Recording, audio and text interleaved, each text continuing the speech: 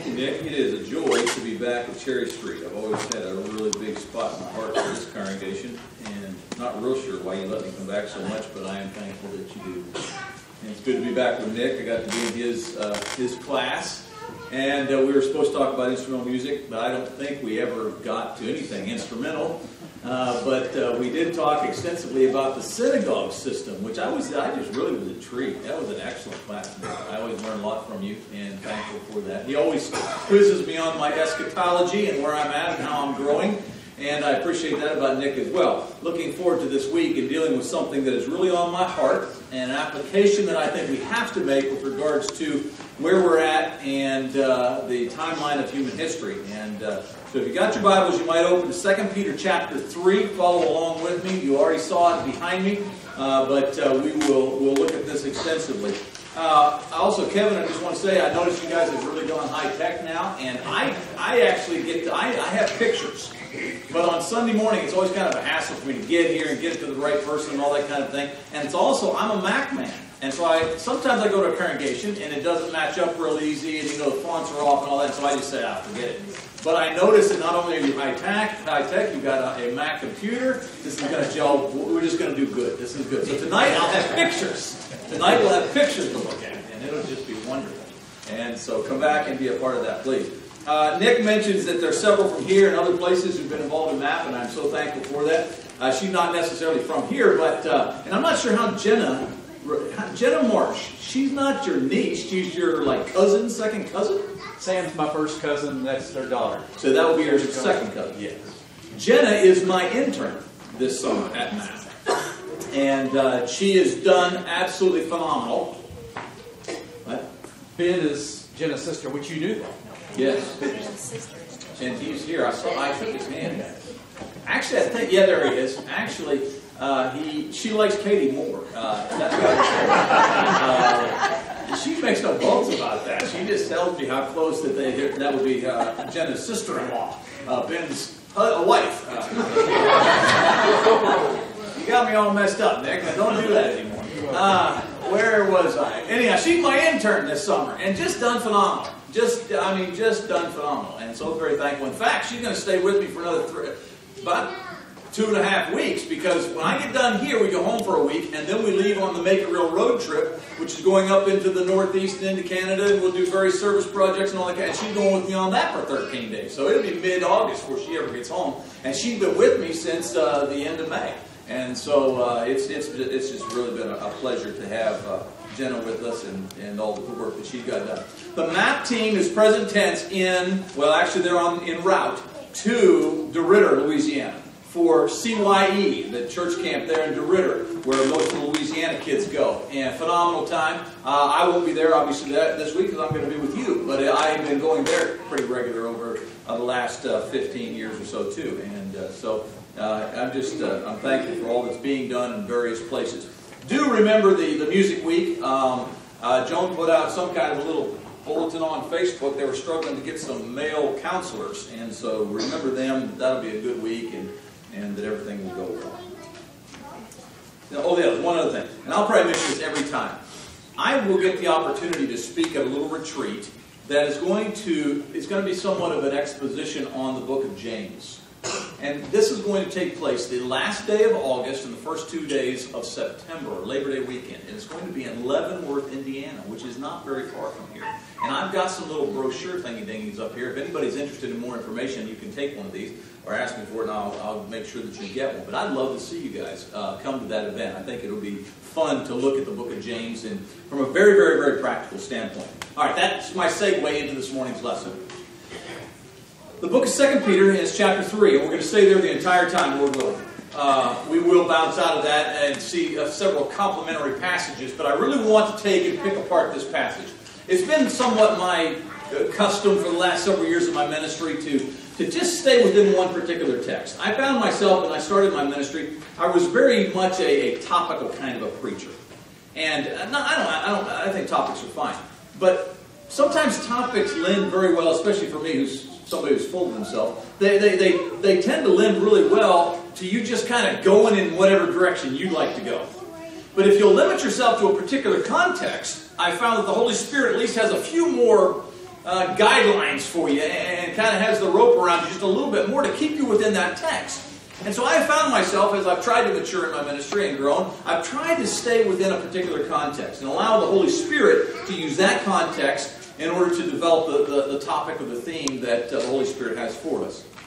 This morning's theme, and for the rest of our time together through Wednesday night, will be, if these are the last days.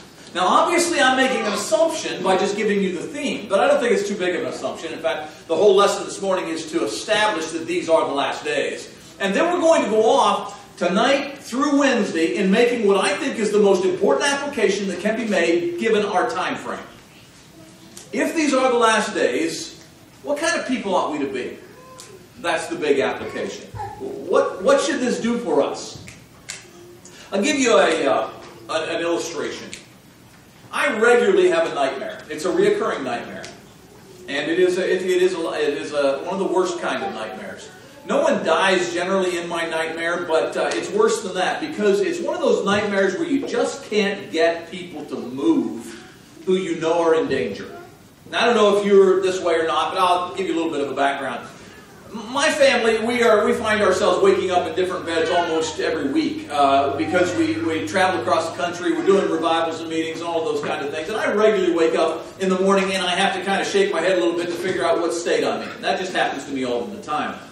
But given that, we also cross time zones a lot. And given the fact that we're crossing time zones and that we're tired from a 7-8 hour trip, whatever it may be, it's sometimes difficult getting us to move in the morning, getting us to get up and get after the business, especially when it's a Sunday morning like this morning, and we're having to get up and take care of things with regards to getting to church so that we can be there on time, make a good appearance, and make sure my shirt is ironed, and make sure that my tie is straight, and all that stuff that goes through, because I'm the guy who's everybody's going to look at for 30 minutes. And so Cindy, she takes it very personal, and she wants to make sure I look good, and all that kind of, but there's just all kinds of stuff that swirls. And there are, on occasion, there are moments when I just can't seem to get the family going. And I've made very self-centered remarks in the past to them. I said, people are counting on me. I've got to get there. I've got to stand at the back and shake hands because people are counting on the revival speaker to be there, to say hi to. And if I'm in a new congregation, they want to get some kind of a reference point with this guy who's going to be lecturing me, for the next 5-6 nights. And I've got to be there. Well, that's the background. I have this reoccurring nightmare. And in this nightmare, we are being pursued by, and it's various things. Maybe it's the government, maybe it's a terrorist. It doesn't really matter.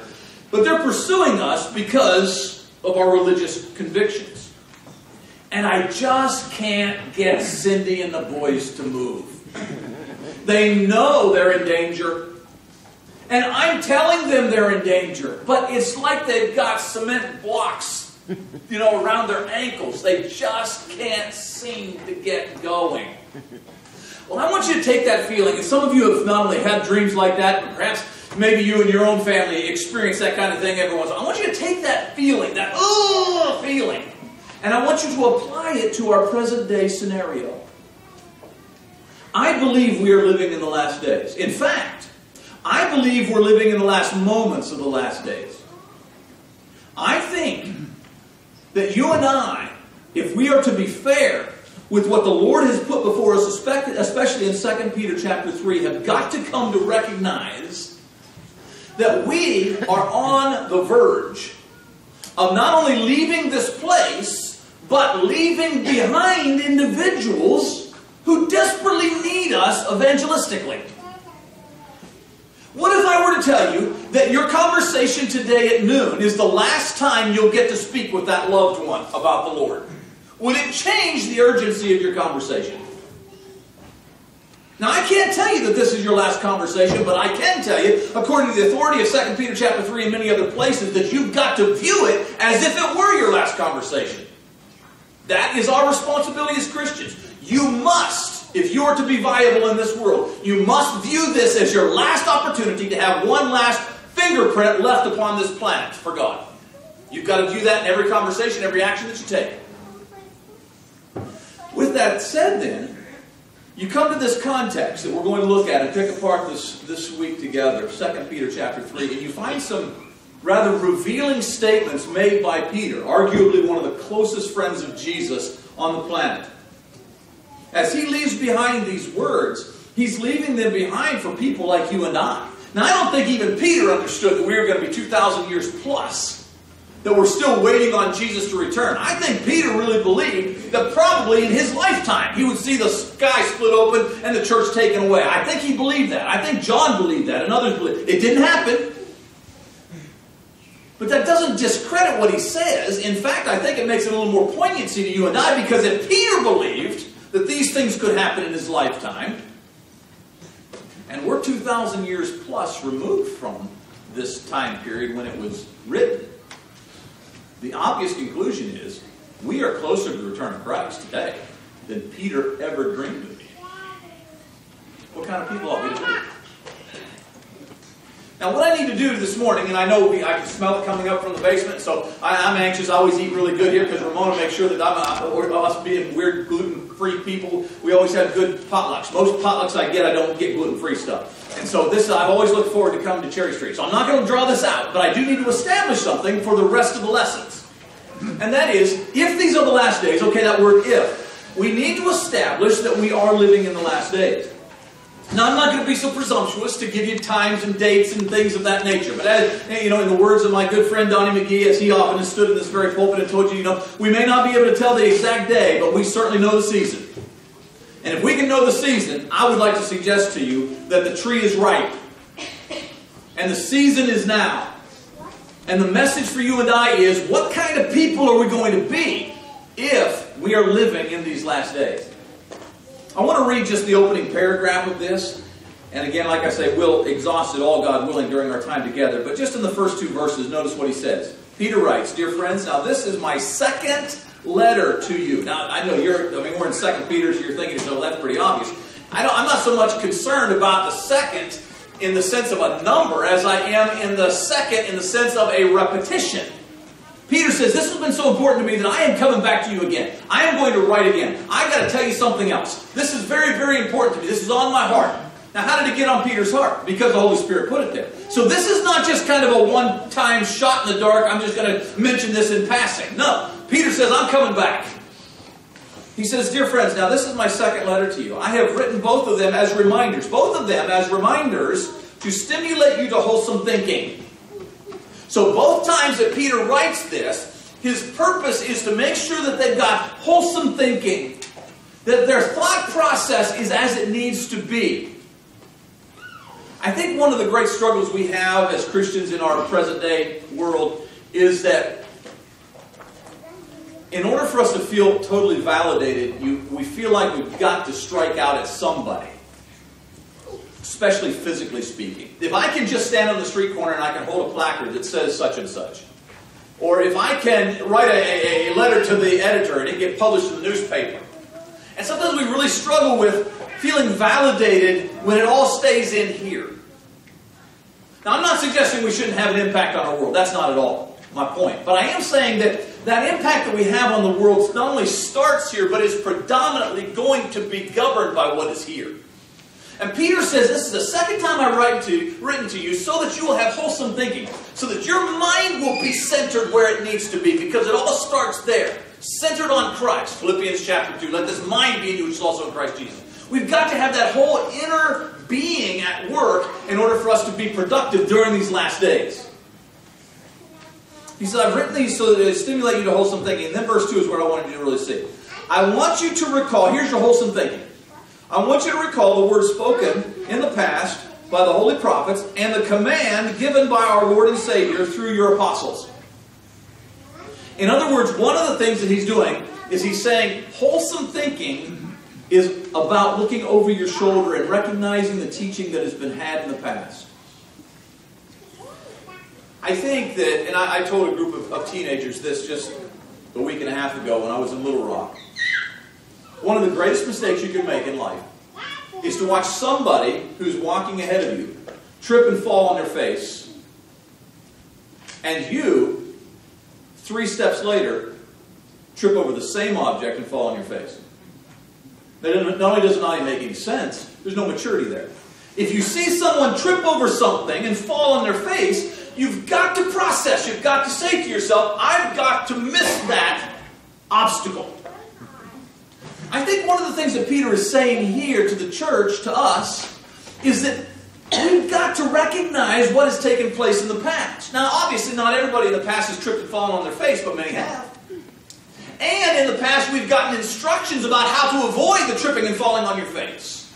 But the problem is, so often we avoid understanding the processing, the wholesome mindset of what has already been taught. And he's going to explain that to us in the coming night, so we'll look at that in detail. But what I like to do, because my rudder doesn't go very deep, I'm a very shallow thinker at times. What I like to do is, I like to just stop for a second and consider if we're in the last days. How do you know that? How can you come to that conclusion? Now, I'm not going to go off into a bunch of passages from Ezekiel or Daniel or even the book of Revelation, as much as I'm just going to try to apply some logic to this thing. Not that those passages would be bad, by the way. But for a simple-minded guy, one of the things that I would look at, if I truly believe in God, is what brought God to the conclusion in times past that the world needed judging, cleansing, needed to have His hand placed into the workings of the world a little more directly. And this is really simple to see. In fact, if you wanted to flip real quickly, you could go back to the book of Genesis chapter 15. And in Genesis chapter 15, you see two of the most telling signs of God's approaching judgment or relief, if you will, to His people. In Genesis chapter 15, you find the story of Abraham. In fact, I'm going to flip open there just real quick. I think it would be good for me not only to read it to you, but I think that it would be good for you to see it in your own Bibles. And I didn't get Kevin to put that thing up behind me because I didn't know that I had Mac capabilities here. In Genesis chapter 15, we've got the covenant of Abraham. And you know that this covenant, we make so much about this covenant. We talk about the land covenant. We make so much about this. But one of the things I think sometimes we forget to recognize that in this covenant, that there is also some indications about who God is and how God interacts with His people. And so Abraham, the father of the faithful, there are several things that take place. The first of which, when God is making the decision about when I've had enough, one of the things that He does is He considers the saturation point of wickedness. The saturation point of wickedness. In Genesis chapter 15, beginning at verse 15, it says this. Then the Lord said to him, know for certain that your descendants will be strangers in a country not their own, and they will be enslaved and mistreated for 400 years. But I will punish the nation, they will serve as slaves, and afterwards they will come out with great possessions. You, however, and he's talking to Abraham, you, however, will go to your fathers in peace and be buried at a good old age. Then watch this. In the 4th generation, your descendants will come back here for the sin of the Amorites has not yet reached its full measure. I think there's something there that is not only a hint as to who God is, but it says so much about the way God deals with us with regards to when He is going to send His judgment upon the relief of God's people. And that is, He says, the sin of the Amalekites is not yet full. The saturation point of this wicked people has not yet reached its fullest level. Therefore, I'm not going to allow you, Abraham, present tense, to claim this land. Now, Abraham gets the land through his descendants. We know that. But he says it's going to be 4 generations later. You're going to die, go on to your father. It's going to be 4 generations. Now, it's going to happen.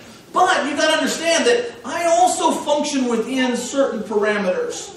As a just God, there's certain things that I do. And one of them is this. I want people to come to repentance. And I am not going to up the timetable just for my own convenience or for somebody even as special as Abraham. When that moment of saturation comes, the sin of the Amalekites is full, believe me, we're going to take care of business. But until then, I'm going to allow myself to be, if you will, boxed in by my own justice. Now, let me take that particular point, because I only have 2 this morning. Take that particular point and run with it with regards to America. I think that you can look in almost any direction today in America and yea, the world, and see that we are either quickly approaching the saturation point of wickedness, or we're there. I just spent a week in Little Rock. Sandstone Drive Church of Christ. We do a map event there every year. Inner city kids. One of the things we do mid-morning after several classes is we have a kind of a chapel period, if you want to call it that. It's just more of a worship time. We sing some songs, and then we ask the young people. It's very interactive. We ask the young people to participate, and they do various things. We do a show and tell. And I ask each assign a young person for each day, and they're to bring something from their home that inspires them spiritually. And there's all kinds of things that they do. A favorite quote. And it doesn't necessarily have to be from the Bible. In fact, we encourage this particular one not to be from the Bible. And so what's your favorite? So we've had people quote Dr. Seuss. We've all kinds of things. But how does that impact you spiritually? And then we also have, okay, your favorite Bible passage. And we'll have somebody who does that. But the most meaningful time of this worship period is the testimonials. And every year, towards the end of our week, there are more and more people volunteering. They hear other people cry, they hear other people tell their story, etc. Towards the end of the week, more and more people are volunteering. Can I have a moment to tell my story? And some of these stories get elaborate, and they make you weep. We have a little girl this past week who was sharing her story in Little Rock. And she told how her folks literally dumped her out of the car along the side of the road because they didn't want her. She didn't go into explicit detail, but she mentioned that there had been sexual abuse. And I can go on with it. And you know stories like this as well. You don't have to have me tell you them in their gruesome details to say that you know our world is self-destructing. Some of the most spiritual people who I thought would be these icons of spiritual superhero-ness, if that's a word, have left their lives for other women. Individuals who I thought were so rock solid, whose faith has been shattered, and now don't even attend church regularly. We live in a perverted world. I don't think there's any doubt, or should be any doubt in our minds, that the saturation point of wickedness is all around us. We can see all the evidences of this. Economically speaking, that was kind of morally speaking, just economically speaking, you're aware of what's happening in Detroit and all the craziness that's happening. How did we get there? How did they get there? Selfishness? It's just greed. Greed's what took place there. And you can go wherever you want with regards to all that took place and mismanagement and all those kind of things. But have you seen pictures of some of the spots in Detroit? I grew up not far from there. Have you seen pictures? It's almost post-apocalyptic. Some of the houses and the things that are happening. They say that the response time of the police department is about an hour. How do we get there? Because we are so greedy. We are so full of ourselves. We are so materialistic. Yeah, I think the saturation point of not just America, but the world is primed and ready for something big. And just as in the time of Abraham, God says, listen, I'll take care of this, but it's going to be when the sin of the Amalekites is full. I think the sin of the American is full. And I think that you and I need to be looking. Because I believe that today could be the last opportunity you get to speak to that loved one who doesn't know Jesus. We've got to ratchet up a level of urgency in the way that we talk and the attitudes that we have. But there's a second thing, and this one I think is equally as evident, that God does with regards to making these decisions. The second thing comes just about 3 chapters later in chapter 18. And you're familiar with this one. This is when the visitors come to Abraham and Sarah laughs at the idea that she could have a child in her old age. You remember that? And it says that the visitors, some of them, they go on towards Sodom, and the Lord remains behind with Abraham, and they have this conversation. And you remember the conversation, how Abraham says, well, Lord, you being a just God, surely you're not going to wipe away this wicked city and in the process take the righteous as well. And you remember the dickering. And you remember how we begin to dicker down until we get to 10 people. Surely if you found 10, and you remember how Abraham was unable to even point out 10 righteous people in the city. The application, though, for that is again, not only is there a saturation point of wickedness, but I think that there is a ratio of the wicked to the righteous. And Sodom didn't meet it. I wish I had time. I don't. there's 100 other things I'd like to say about that particular story. The removal of Lot, yet the perversion of his daughters in the cave, the condition of his wife for looking back because she didn't evidently have the priorities that she needed to. Massive application there that I'll use as I conclude. What number of anchors do you have in this world that are causing you to constantly look back? Is it the house? The occupation? Is it, from a young person's standpoint, what I've always wanted to do? All these songs about our bucket list that are coming out now, and make sure if I could just, ride Fu Manchu in 3.2 seconds or however that crazy song goes. If I could just jump out of an airplane with, What if you were intended to have an empty bucket? What if a true Christian's passion should be not what can I put in the bucket, but when can I shed the bucket? You see, one of the reasons that nightmare sticks with me and stays with me is because I feel very much like a Jeremiah.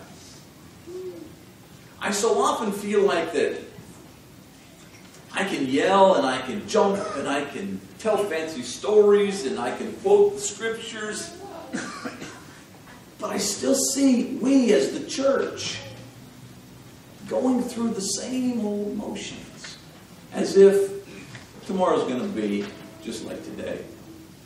The sun will come up tomorrow. No. For the Christian, it may not. We may be elsewhere. What then? What does it take to rattle our cage? What does it take to make us so passionate about the return of Christ that He and His return is at the center of every decision I make from here on out? Making sure that I represent Him well, so that my friends and loved ones will have the opportunity to know Him like I do. In chapter 18 of the book of Genesis, as I end this thing, in chapter 18 there's one little phrase that I wanted to share with you that I think is very important, verses 20 through 23. Then the Lord said, "The outcry against Sodom and Gomorrah is great, and their sin so grievous, that I'll go down and see if what they have done is as bad as the outcry that has reached me. If not, I will know."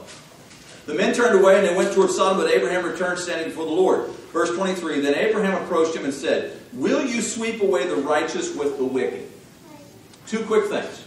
One, he says up here in verse 20, the outcry against this city has come. Who's crying? Did you ever think about that? Where's the outcry coming from in this context? I can only assume it's the righteous or the innocent. We know from New Testament passages that Lot was an individual who was grieved because of what was taking place there in the city. Take that and run with it. Peter is going to say in our passage that we're going to discover this week, Peter is going to say that there's something you can do to hasten the coming of the Lord. You know what that is? This is at least one of them. Your outcry. You ever wept for all the aborted babies? Have you ever wept? Let me change that just a little bit because that's so politically correct for us in the conservative world. Have you ever wept for the homosexual who doesn't want to be in that lifestyle? Years ago, San Francisco, a large woman, she came forward at the end of one of my sermons. She was a practicing lesbian and she said, "Sonny, I don't like this, I don't want to be this, but you've got to understand where I'm at and the conditions that I'm living in." And she just fell into my arms and she just wept. When's the last time that you cried out to God for deliverance for these individuals who don't want to be there? The addictions, pornography, drug abuse. When's the last time we have cried out for them to be delivered from these things? You see, I think one of the reasons the Lord is waiting is because our motives are not what they need to be. I know it's easy for us to say, Oh, that individual who abuses his children. Oh, that individual who lives that perverted lifestyle. All those kind of things. I recognize. But why doesn't God come? Peter's going to say, he wants everyone to come to repentance. What if we cried out to the heavens, not, Lord, come. But dear Lord, I can suck it up one more day. If there's one possibility that that individual would come to you. You see, there's maturity. I want to see the face of the Lord today. I want to go home right now.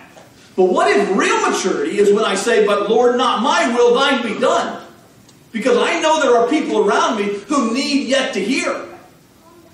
And so, dear God, as much as I want Jesus to come and to take us out of here, I know what that means to my loved ones. Give me the strength to impact them correctly during the time that you give me. But the last thing is rather hopeful. He also says here in chapter 18, will you sweep away the righteous with the wicked? Never. No. Doesn't happen. Ever. Oh, but you say, but what about that? Sure, there are times when the physical righteous in the sense that their physical bodies are swept away, but he never, ever deserts us, spiritually speaking. You may suffer, you may hurt, with regards to the persecution that comes upon us because of various things that are around about us with our convictions. You may even hurt because of the various consequences that come upon you because you live within an area where there are wicked people. I recognize all of those kind of things, but never does he desert those who are righteous. Ever. That which is of most importance to God will always be his. And that's us. And until he returns, there will be things that we suffer through. There will be hardships that come our way. America is likely sitting on this economic bubble that it is and other things that we've got going. America is likely to self-implode. And we will hurt because of it as righteous people. But we're not deserted. The coming of our Lord, it's ours, uniquely ours. And it will happen. And it will come. And one of the things Peter is saying in this passage is don't buy into the scoffers who say all these things have come about, all these days have turned one all on top of another, and where is the coming of the Lord? Where is it? And nothing seems to be happening here. Don't buy into the scoffers. It's going to take place. But what if our motives have not been pure enough to recognize that the reason it has not yet taken place is because of what Peter says here? There are yet others who need to know. There are yet others who will come. If you and I can just, using football terminology, suck it up another day. And in the process, shine brightly. I can't give you a specific time. Nick can't give you a specific time.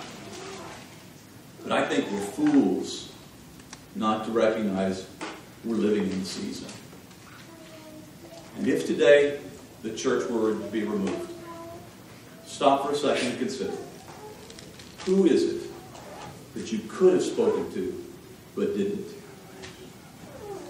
We've got to take advantage of that because he's not come back yet.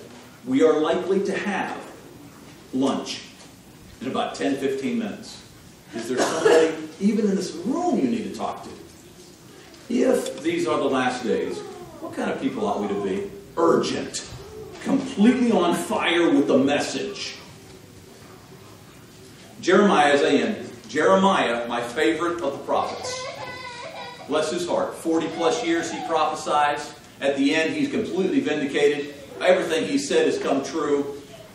And the thing that always amazed me is after the remnant is remaining and the majority are taken away into Babylonian captivity, Jeremiah stays behind with his folks. There's a little bit of a time passage, and they come to him and they say, because we're concerned the Babylonian king is going to come down upon us because of various things that have happened, we don't know what to do. We think we ought to go to Egypt. What do you think? Jeremiah says, let me talk to God. And he asks for a time period to talk to God, which he takes, spends some time with God. God gives him a message. He says to Jeremiah, he says, here's the thing, you tell my people, whatever you do, don't go to Egypt. Don't go to Egypt, whatever you do. That's the message. So Jeremiah, who 40 plus years has prophesied, everything he's prophesied has come true. He's the man. And And you would think they'd recognize that. Jeremiah steps back in front of the remnant and he says, okay, I've got the message from God. God says, whatever we do, don't go to Egypt. You know what they immediately did? Packed their bags and went to Egypt. And I find such a parallel in the church. Whatever you do, don't spend the rest of your day thinking about anything except the fact that today could be the day that I'm taken out of here, and so I've got to get urgently about the business of God. Whatever you do, don't focus on other stuff. Whatever you do, don't get bogged down in materialism. Whatever you do, don't put anchors down here because we're leaving. Whatever you do. And so what's the church do? First thing, out of the box, we put down more anchors. We find more excuses to divert our attention to something that is more pleasuresome to us than the fact that my neighbor could be lost eternally. That reoccurring nightmare is there because I so often feel like we're just not getting the message. It's going to happen. What kind of people are we to be because of that? We're going to sing this invitation song, and if your heart is not where it needs to be, that urgency is not a flame within your life, or you've never named the sweet name of Jesus and put him on in baptism so that you can be one of his children, we sing this song so that you'll be convicted. I beg of you not to put it off. I don't know how much time is left. Please, come forward if you need to, as we stand, as we sing.